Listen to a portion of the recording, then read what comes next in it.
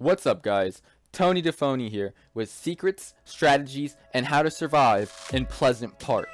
Pleasant Park is located in the western part of the map to the west of Loot Lake.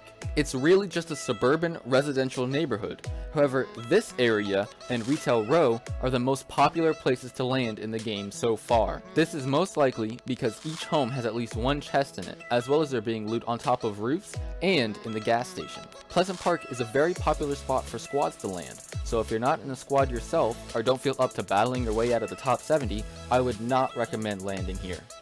However, if you are landing here, here are some pro tips. Land on the lowest roof of any house and break the wall beside you. That's where the chest will be, giving you a major advantage over the other players, basically starting out with a gun. Also, a good place to land is on the roof of the gas station, on the east side. There's usually a common weapon there, as well as some ammo. Plus, the spot provides a good vantage point overlooking the whole area. All in all, Pleasant Park is an all-out bloodbath, filled with loot. That's it for the video, guys.